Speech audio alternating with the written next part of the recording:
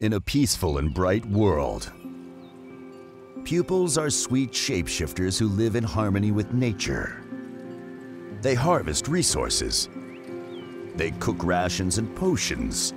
They communicate with spirits. And all these cute guys are gonna drown. You thought it was just another cute indie game for kids, and you were wrong.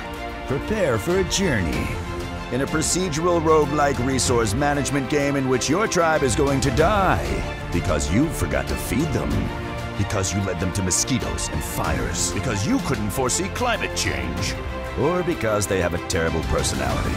I mean, can't they just stop hitting themselves already? Seriously. Survive dire environments thanks to more than 90 trade bonuses, the knowledge of more than 30 tribes, some good qualities and many awful flaws, in a chill turn-based environment with no combat, except for the one for the lives of those tiny cuties. As far as the eye, the game you think is pretty, but really isn't.